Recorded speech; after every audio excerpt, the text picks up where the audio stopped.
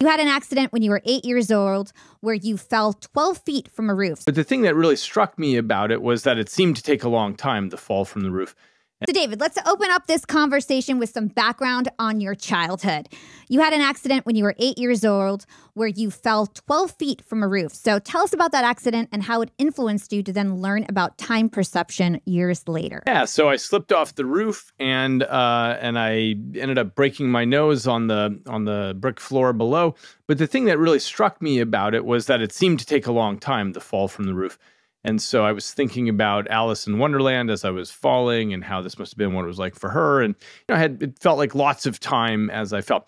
And later, when I got to high school and I took physics and I learned D equals 1/2 AT squared, I realized, wow, the whole fall took place in 0.6 of a second. And I couldn't reconcile that. I couldn't figure out how how it had seemed to have taken so long. So I got really interested in perception. I grew up, I became a neuroscientist, and I've studied a lot about time perception in my laboratory. And so one of the experiments I ended up doing then was dropping people from a 150-foot tall tower backwards in free fall, and they're caught by a net below. And I measured time perception on the way down. And I made a series of discoveries there.